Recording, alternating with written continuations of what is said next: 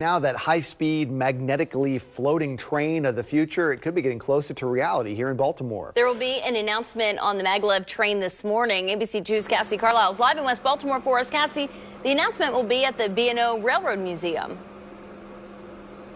Yeah, right here where we celebrate the trains of the past, we will hear about our future, giving commuters hope that they will travel from D.C. to Baltimore in 15 minutes and from here to the Big Apple in 45.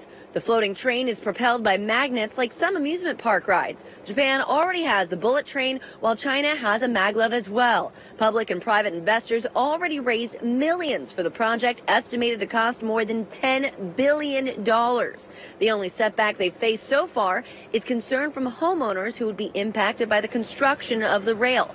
Now, right now, the environmental impact study is a third of the way to completion, and in just a couple hours, we will hear more about the next step for the maglev for Baltimore, right here at the B&O Railroad Museum at 10 a.m. Christian Nashley.